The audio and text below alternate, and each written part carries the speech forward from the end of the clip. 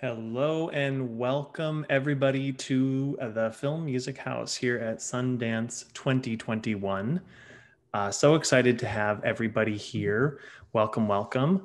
This is our next keynote speaker who we've been doing a series of keynotes here at Sundance that all focus on composers who have had outstanding films screen at the festival. And the person that is about to join me is no stranger to Sundance. In fact, she is probably one of the most people I associate Sundance with. Please join me, Miriam Cutler. Hello. Hello. Great to see you. Nice to be here. Yeah. I miss the snow. I just so familiar, being at Sundance. Yes, I love it. It's been a really important part of my life and work. Absolutely. For those of you who might not know, Miriam is a 3-time Emmy-nominated composer for film and TV. Her passion for documentaries led her into focus on non-fiction storytelling, eventually becoming a staple in the documentary scene. Even The Hollywood Reporter crowned her the queen of doc music. Her credits include RBG, Dark Money, Love Gilda, The Hunting Ground, and so many more. Early in this festival, we had Jeff Beal on as a keynote speaker. In fact, he was day one keynote. And I told him how I associate him with the festival a lot because he's had so many films, but one person eclipses him, and that's you. You definitely are. When I think of Sundance, I think of you and Miriam Cutler and all of the amazing work you've screened at the festival. So what does Sundance mean to you? Oh, well, I have to say, I mean, the first time I went to Sundance was in 1997, and I went with my first really good documentary. It was called License to Kill with Arthur Dong. I had no idea that this community, this international community of filmmakers existed, not for someone that not in a way that I could have access to and be part of.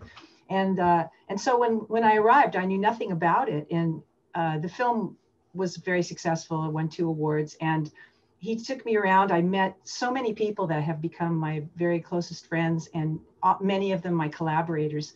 And I think for me, what Sundance really means is community. Yeah.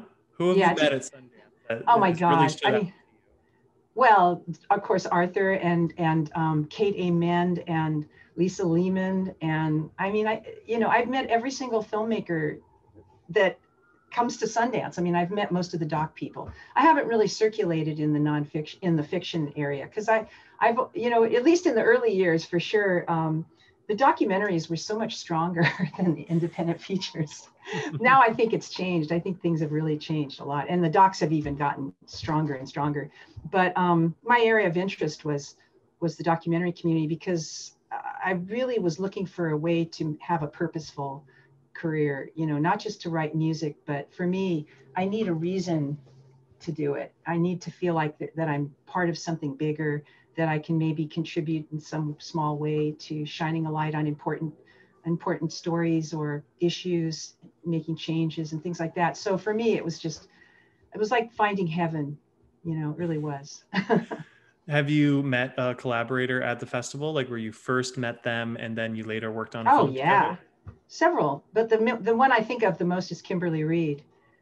When I first met her, she was just starting out. She hadn't made any films yet. And we met at one of my favorite things to do at Sundance is to attend the panels, because that's where you really get a chance to interact and learn more about the behind the scenes aspects, And I remember Kim came and sat down next to me at one of those panels, and we just started talking, and then we really bonded. And over the years, I'd see her there every year. And then pretty soon we started becoming actually friends. And when she'd be in LA, she'd stay here. And then she made, Prodigal Sons, it wasn't a Sundance film, but it really put her on the map. And then when she started working on Dark Money, we got together, I was able to help in the early stages and be involved as a co-producer. And so it was fantastic. And it did end up screening at Sundance, which was quite exciting. That's awesome. Yeah. You also you're a mentor at the Composer Labs, or you have been, rather. What is the Composer Labs exactly, and what is the process of mentoring young composers like that? Well, it's not necessarily young composers, but I started doing it in, I think it was 2003 was the first year that they decided to include documentaries as a separate category in the Composers Lab. So I did it, and so I've been with it from the very beginning. At first we were separate from fiction, then they started combining them, then they separated them again. And in the old days, we used to do it on the mountain, which was at the resort, Sundance Resort. And it was much more focused on the filmmakers and then giving them a chance to interact and collaborate with composers. And then a few years ago, they moved it to Skywalker, and they really started focusing on sound design and music. And it became much more, in some ways, you know, it changed from what it had been, which was kind of really focusing on storytelling and not expecting to have a final product at the end of it. But when we moved to Skywalker, it changed, and it became something to really illustrate to documentary filmmakers who hadn't necessarily been as focused on the craft part of sound and music as fiction were. And I think it started blowing their minds. You know, if you take a documentary composer who hasn't really thought much about music and you put them in the room with the string section while they're recording, and I think they start to understand the power of music in a whole new way. So that was really fun for me to, you know, it was even when we did it at the resort on the hill, on the mountain, the filmmakers would kind of be amazed at how much nuance there was in music, how much they were able to if they could communicate, they could basically tweak and turn a knob with the composers to get what they really wanted from the score instead of just settling, oh, okay, that'll do. And I think so the whole program has worked in two really important ways. One was to really help filmmakers understand how to collaborate with a composer so they could really push the limits of the craft, you know. And then the other was to understand production of music and sound and how much that can contribute to production value of your film and storytelling in every possible way. Like, it's so much fun to sit there in the room when they're hearing it and they're just like, exploding, their brains are exploding, little light bulbs are going off. And I think every filmmaker that's had the opportunity to be part of it has really been able to expand their view of how to use music. And the composers have also expanded their view of the filmmakers, because now they're hanging out together, everybody's screening each other's work and interacting. It's just a fantastic environment where everyone is treated as if they're a very important artist. That's the beauty of Sundance. And so everyone really gets to focus on being their best and also trying new things and pushing their own comfort zones. So like they always say, Tabitha always says, don't be afraid to fail. That's really why you're here, is to fail because you're trying new things. Yeah, absolutely. For those watching that might not know, do you know how to apply for this, the Composer or Directors Lab or any of those? Oh, yeah. Well, you have to go to the Sundance Institute website. And definitely, if you're in the Society of Composers and Lyricists, they usually have a call to action. I'm sure if you follow the Facebook page of Sundance Institute, they'll probably put out a call. But you can always go on their website and look for when, I think, I can't remember when the dates are, but they usually have the workshops in July or August. And it's kind of timed in a way where the films are kind of almost ready for the festival or the festivals. Many of them do go to the festival. Some of them, I mean, it's not a for sure just because you're in there, but a lot of the films that are in there are already having support from Sundance. So, but they don't necessarily get into the festival, but they have support from the Institute.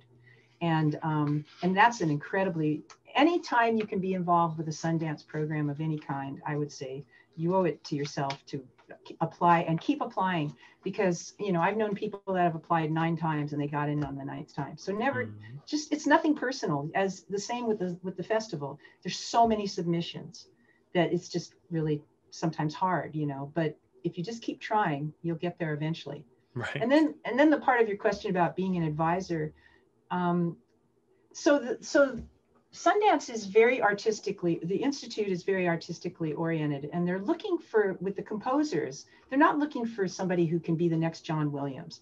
They're looking for someone who has some kind of voice, some kind of somebody as an artist that it's important to support and develop, because they'll really bring something new or something unique to our profession or to the industry. And so being an advisor, my role mostly, I find, is to share certain things that I know can be helpful. I've been doing this for like almost 30 years. I've done a lot of mistakes, and I've learned a lot of stuff along the way. And so I love to share that, you know, some of the things I've learned. And I also like to really focus on how do they open up to their own process. You know, I would never judge someone's music or tell them how to do it, but it's really, really exciting to help them understand and have confidence in their own ability to try something, you know, to really go for it and to keep at it and not be so concerned about, oh, what if the director doesn't like it? Well, you know, that's okay. They might not like anything, you know, but the point is for you to just really develop your ability to try things, to imagine something, be able to execute it, and then be able to discuss it in a meaningful way and take from that discussion the direction that you need to build on the ideas that work. And if none of them work, start over. But you know, it's all, I learned a long time ago, this is about process. It's not about a goal. So if you want to, you know, if your goal is to get through it and everybody love you and think you're great, make a record, you know. But if you want to really go through a very deep collaborative creative process, then you have to be able to flow with that, you know. And it's very, very hard. It's complicated. There's personalities involved. But you know, if your heart's in the right place and you've got your chops, you know, then you can really work your way through it and have an amazing experience with other really creative people. That's amazing. Now you give back to people all the time. You're always giving talks or being a mentor or whatnot and bestowing your knowledge as much as you're doing right now. Sharing, Sharing your knowledge. And I've had the great pleasure of going to multiple places around the planet with you to travel and speak. And one of them that really stood out to me was we were in Cordoba in Spain, and you were talking at their music festival there, and it was a panel workshop on music and documentaries, but really what it was is a lesson on following your passions and your dreams and not mimicking what you think of as success, but doing something that's truly meaningful to you. Do you remember this talk, and kind of could you kind of recap a little bit about what we're trying to get up, you know, what you're trying to impress on those students? Yeah. You know, I think nobody wakes up in the morning and goes, oh boy, I want to land a really high paying gig and spend all day doing something I really don't like and write a bunch of music that I don't want anybody to know that I did, you know. And nobody that's kind of artistic. I think most of us get up, like when we realized we wanted to be a musician, we tried to figure out a way to monetize it so that we could do it all the time. I think people that have that certain drive. So when I was younger, you know, there was a lot of pressure. I always felt like there was a lot of pressure to be more mediocre, to blend in better, you know, and I worked for about 10 years in the beginning and became solvent, doing a lot of different things, a lot of industrials, bad movies and low budget horror movies, and, you know, things that I kept thinking, is there going to be some moment when I know that I'm going to get past this? And I realized I had a couple of humiliating experiences where my name was attached to something that I really didn't want people to know about.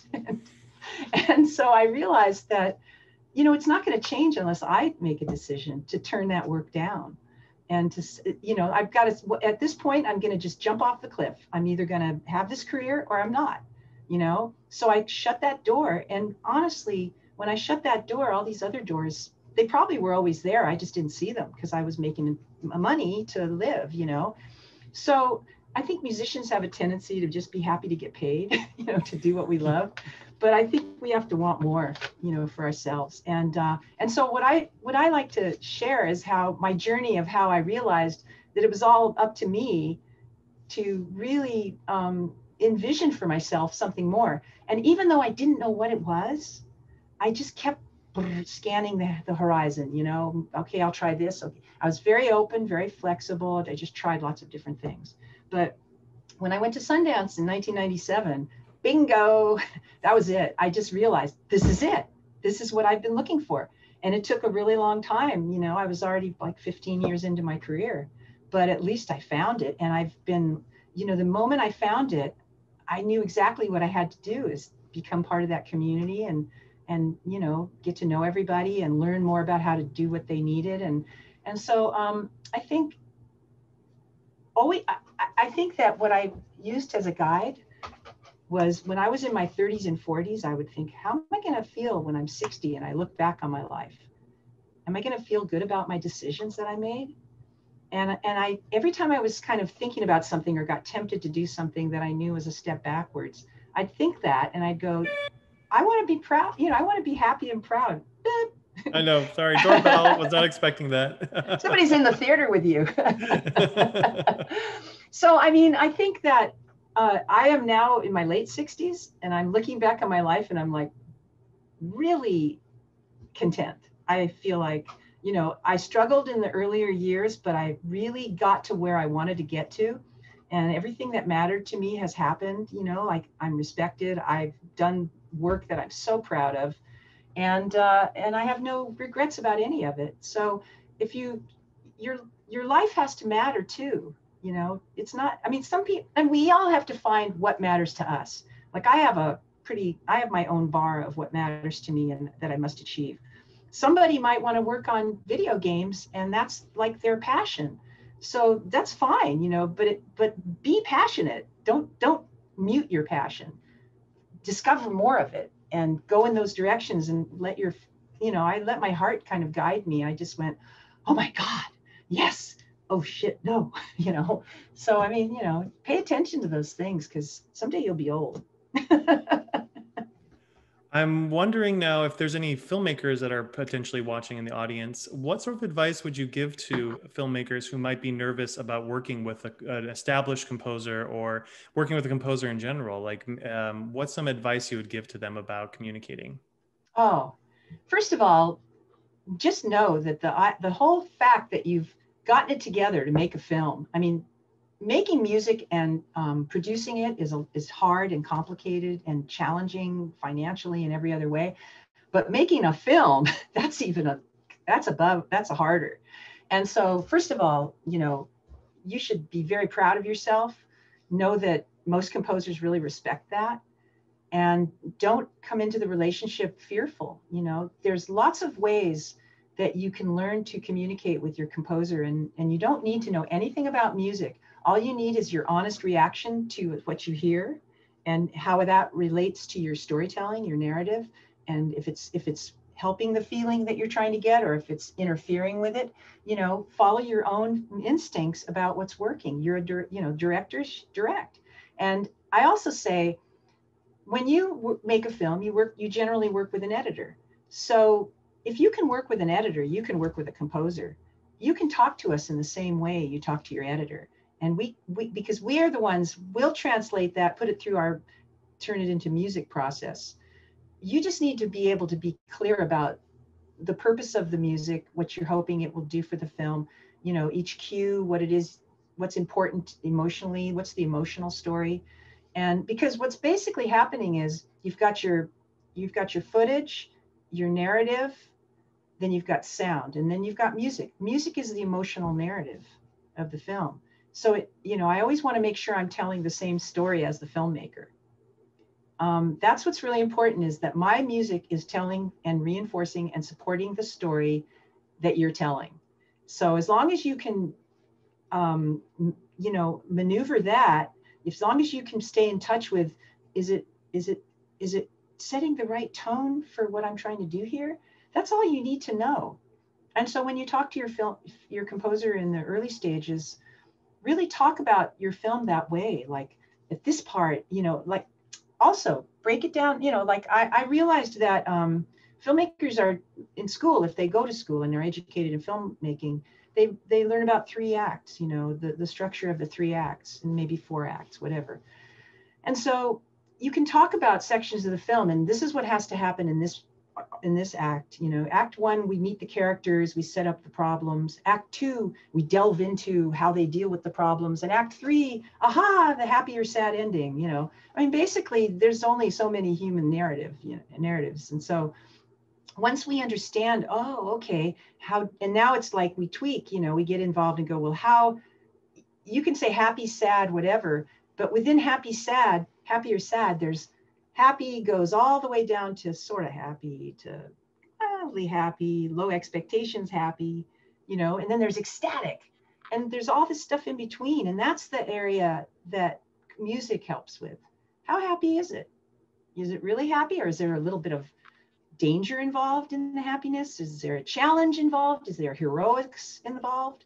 And sad, you know, is it like slit your wrist sad, or is it, oh, whiny sad, or, you know? So if you're clear about the purpose of your scene, then you can explain that to your composer, and the composer, if they're paying attention, will understand the nuances. And then it becomes a matter of, they have to just throw things at the wall and see, is this it? You know, the other thing I would highly recommend is a lot of composers feel like the first cue they send has to be utterly out of the ballpark. And so they work and work and work and work, you know, and maybe they'll do the first half hour or hour of the film before they send anything. I've learned in my experience, it's better to go with my instincts at the beginning, send something as soon as I can to get some feedback. I mean, basically, it could sound, I could use any instruments. I could, you know, we have to limit the possibilities. So, you know, once it's much easier to talk about music when there's something to listen to than it is in the abstract. I mean, you and I can have a whole conversation. Oh yeah, the violins should do this, and the, you know, and I want a trombone when that happens. And okay, let me put it together for you, and you can hear it. That's how you find out. I mean, people have to hear it, and then they go, oh my God, the trombones are ridiculous here. You know, how about flute? You know, so it starts, my new rule of thumb is build on ideas that work. And the only way to find what's working is to start sending things as fast as I can. And then that gives me more time to write, you know, really good music. Yeah, yeah. Well, we have some questions coming in from the audience. And by the way, those of you watching, if you have questions, just use the Q&A prompt and I can ask Miriam while we're chatting here. One question is, when composing for a documentary like Till Kingdom Come, with either such outrageous or disturbing subject matter, do you ever have to take a moment to take a breath and really process the footage you're seeing? Oh, very good question. It's a very interesting thing. Most artistic people or musicians are sensitive, you know, or at least many of us are, and we're emotionally sensitive. So like there are things that are so sometimes hard to process. So I have to remain really open to my feelings about things, but not so open that I've destroyed and can't work. Like I was working on Ghosts of Abu Ghraib, and for a while I was working on this scene that included the torture stuff. And it was like every morning I'd come in and I'd be like, okay, I'm going to work. And then I'd turn it on and go, oh my God, the depths of humanity. And so you have to also calibrate and be able to regulate yourself when you're working, you know. We have to find a way to live with working in documentaries. Is you really get involved in very powerful storytelling, and sometimes the darkest of the dark of humanity, you know. And I think that, you know, within that, we also have to be able to self-regulate in our response to that emotionally, and also to be aware of what the purpose of the music is in that scene. So for instance, I may be feeling utter hopelessness and torment, and the filmmaker may say, Miriam, I need you to help us get through this really difficult section. I don't want to make it so hard to watch that people will turn off the film. So maybe my job is to just make it more neutral and put some energy behind what we're seeing to get to the next part, so that people just don't, you know. So it's really important to be able to separate your own feelings about what you're doing and write this incredible, you know, sad, horrible piece of music that's, you know, you want to, you know, so, and then, but you have to be able to do what's needed for the film and separate your own emotions from it. So there's a couple different things going on of regulating, so you're able to even work on it, you know. And then the other part is making sure that you're telling the same story as the filmmaker in that moment. Of course. I hope that's helpful, you know. I think so.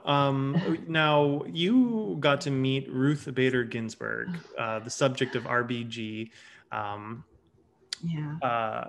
at the Sundance Film Festival. So my question is, do you often get to meet the subjects of your film, or was that just a wonderful, rare opportunity? Well, first of all, I wouldn't call it got to meet her. I was adjacent to her for a couple of days, you know. I mean, it's interesting.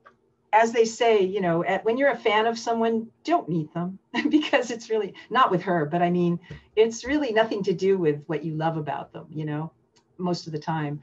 I have met a few people, you know, that I really admire that I've worked on films about, like Robert Wilson or Terry Gilliam. It's like they don't know who I am. I've been watching them. I may have even seen them naked, you know, but they don't know me. So I go, you know, I used to go, hi, I'm Miriam. I did the music. And they're like, huh? You know?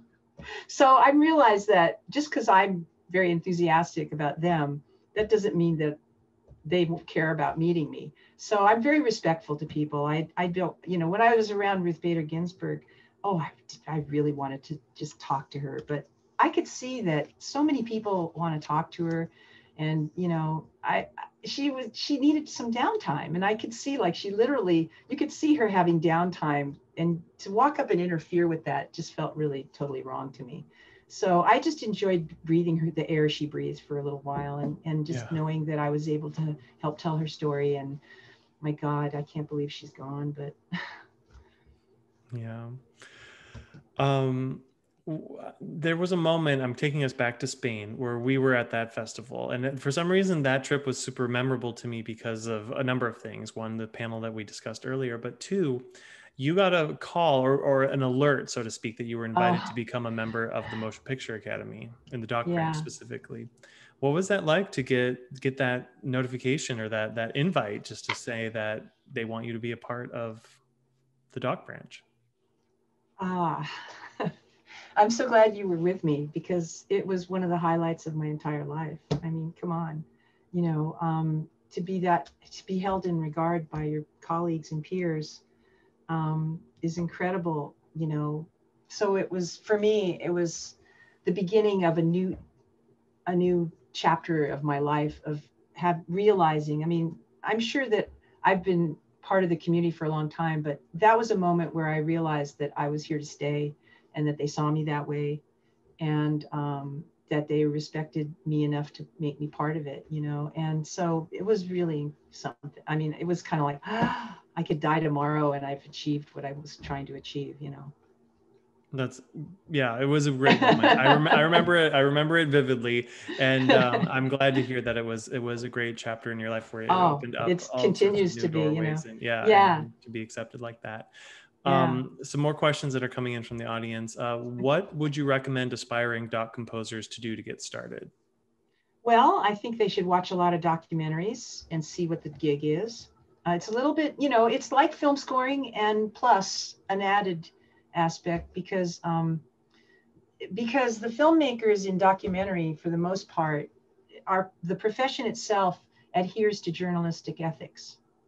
And that's different than doing whatever you want in the fiction world. Like, you can really create any reality you want, but there are certain responsibilities in many or most documentaries. And the filmmakers are expected to be truthful, non-manipulative, you know, and honest, you know, just in their approach. Nothing is completely unsubjective, though there are those who would argue there is a way to do that, you know.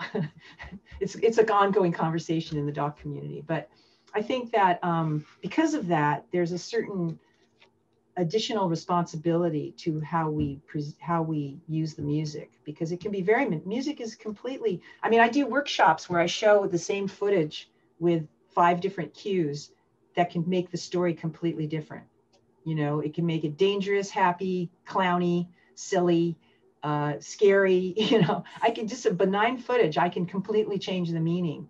And so it's very easy when you're scoring to get seduced by how beautiful and good the music is, but it may not be what's right for that cue, you know. And you have to be able to go beyond your own musical desires and see what is your purpose there, and be responsible about how you are able to actualize the music that needs to be there for that purpose. I mean, every time and this is almost completely 100%, every time I've been writing a score and I wrote a cue that I think I'm just a genius, this is like the best thing I've ever done, never fails, tossed. I just got really carried away with the music, and it was not about the film anymore. And so, you know, I try to notice that better now. I don't do it as often, but it's really important to understand our role in film scoring. So yeah, absolutely. Talk about a little bit about founding the Alliance for Women Film Composers. And I know that I was with you at the same time, but I Yeah. want you to talk about it from your perspective. What are your thoughts about, the beginnings of it back in 2014 and where it's at now? Ah, it's such a wonderful story about self-actualization for women composers. So basically, I've been in BMI since the 70s, and I've been scoring since the late 80s. So I've been going to the BMI, film awards forever.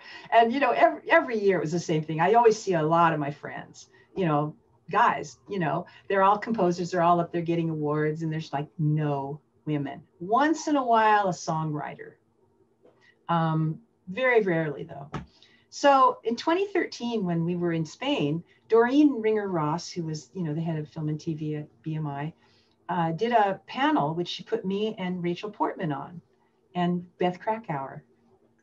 May she rest in peace. And what was this panel? Women composers. Because there was two in the same room. How did that happen? Yeah, like what else would we talk about? So I remember I don't know Rachel very well. I only met her that one time, and we hung out a little bit. But it wasn't like her favorite thing to talk about. She had gotten an Academy Award. She didn't need to talk about it, and really, it was really uncomfortable and unpleasant to talk about any of that. So most of us that were scoring, and at that time, Shirley Walker was before me, and I knew about her. And then I knew about Laura Cartman. And then I learned about Lolita. So the three of us would be in the room at BMI, during the awards going, hi, and there were a few other people that were Nan Schwartz, of course, the great Nan Schwartz. And so, it was so like, when there's just a few of you, and this is really true of women in every area of life, we just don't want to, please don't make it about me being a woman. I just want to be, I'm a composer. And so the last thing you want to do is get on a panel in public and talk about your feelings about what it's like to be a woman composer. But I also realized, during the time when I was kind of rising a little more and getting interviewed about things, it always, every panel, every interview, what's it like to be a woman composer? And so it was mostly annoying. And then Laura and Lolita and I would go, I always get this question, And so then one day I just said, I'm going to try to think of something. They're going to ask it. I'm going to try to have something to say about it. It's interesting. And so between that happening and then the panel we did, after the panel in Spain, Doreen and I had dinner, and we were talking about it because it was a really successful panel, and it was packed, probably because of Rachel.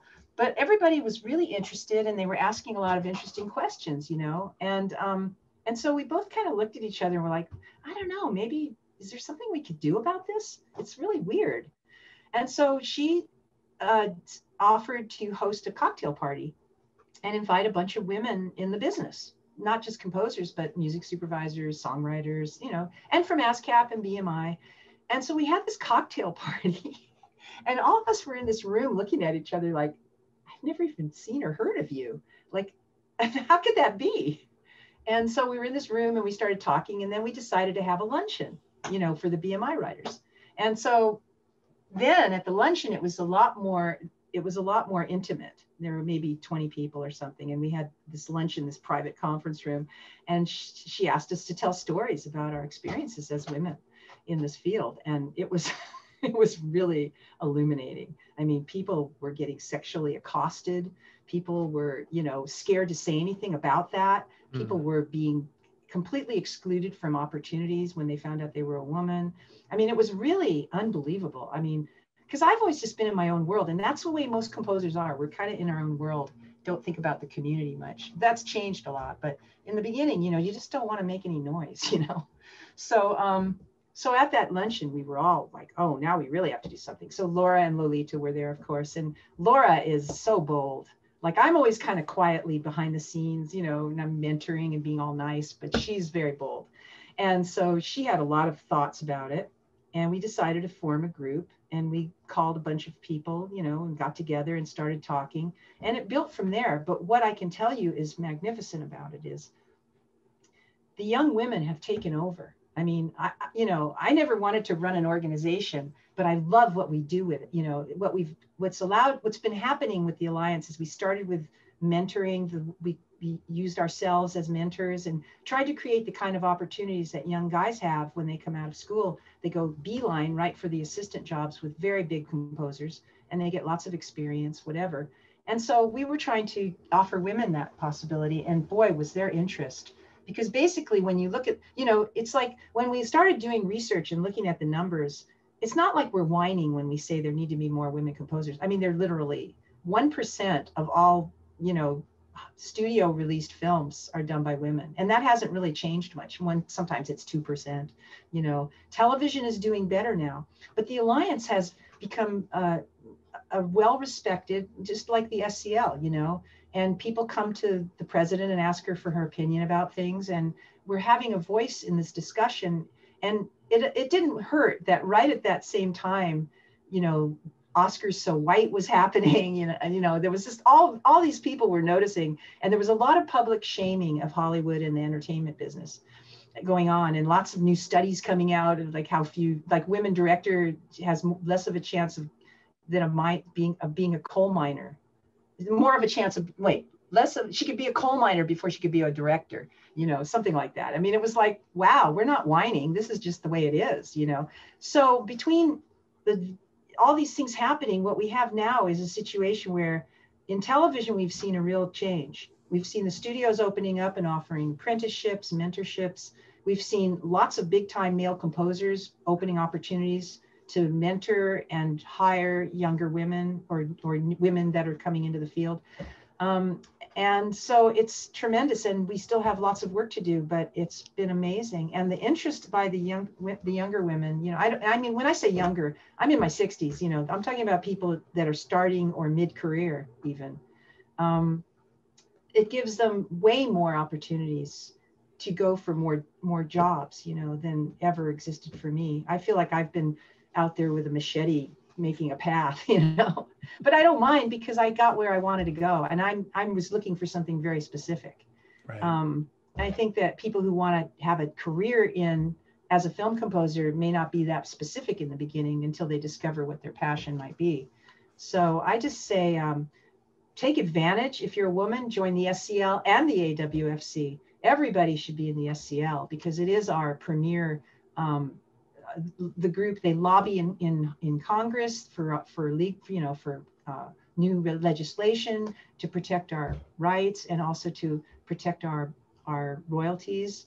And that's something else I really want to say is that, it's wonderful to master your recording gear and be able to write music. But if you can't come up with a business model that's sustainable, you won't be able to do it very long.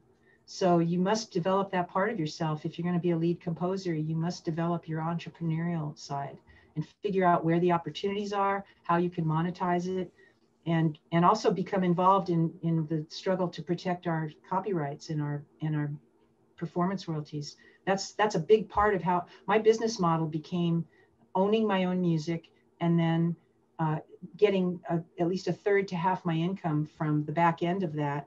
And because of that, I've been able to, use live musicians and not have to live on my music budget.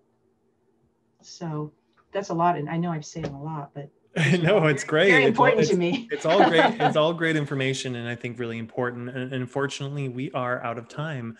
But there is. So I apologize for those of you who whose questions I didn't get to in the Q&A. But the one that I do want to ask is, what is one of your favorite Sundance memories?